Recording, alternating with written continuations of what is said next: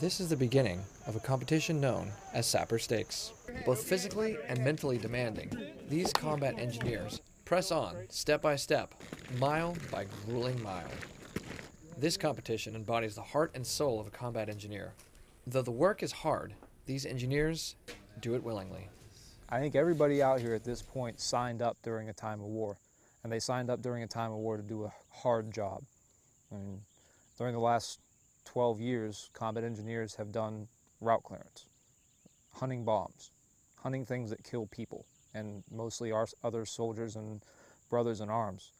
That is a hard thing to do, and it takes a lot of willingness to sign your name on that line and say, that's what I want to do in my service to the country. The job of a combat engineer is awful. I mean, it's pounding pickets, it's digging ditches, it's putting in wires, it's assaulting the breach, and yet, no matter how much it sucks, I can almost guarantee you that there is not a 12B here that would want to change their MOS.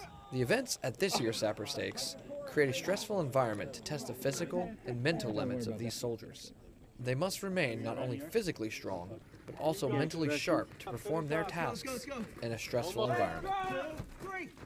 You got to have that mental toughness, because this event taught us, if anything, we were prepared to do all the 10-level work.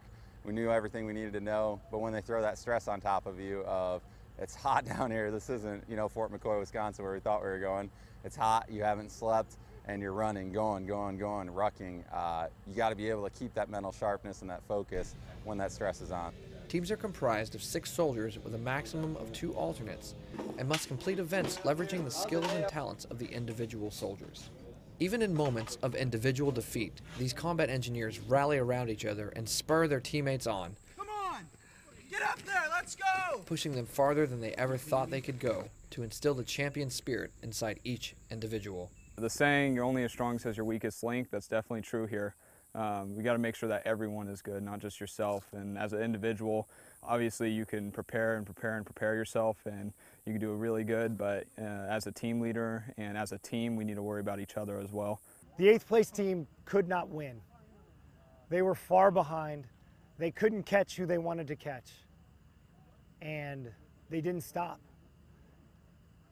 So in the end, I mean, how do you call that 8th place?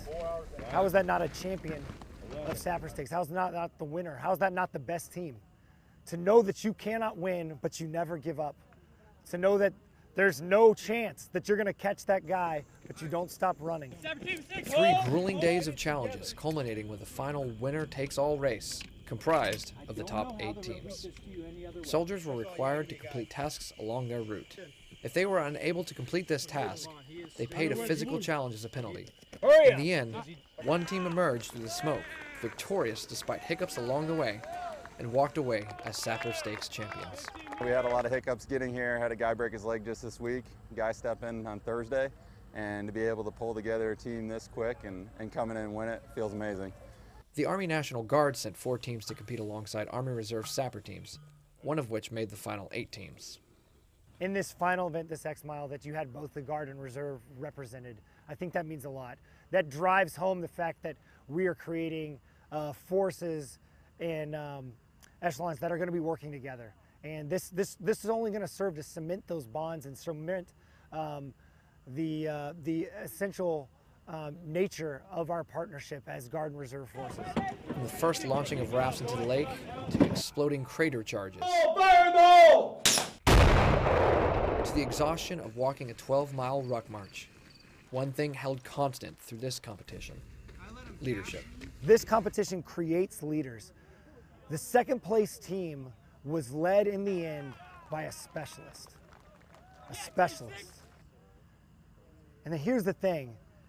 His ability to lead has nothing to do with the rank on his chest. It has everything to do with the quality of his character, the power that exists in his heart to motivate and lead others, and then his overall desire to serve his team as a leader and to suffer with them and alongside them no matter what. From Fort Chaffee, Arkansas, I'm Calvin Reimold.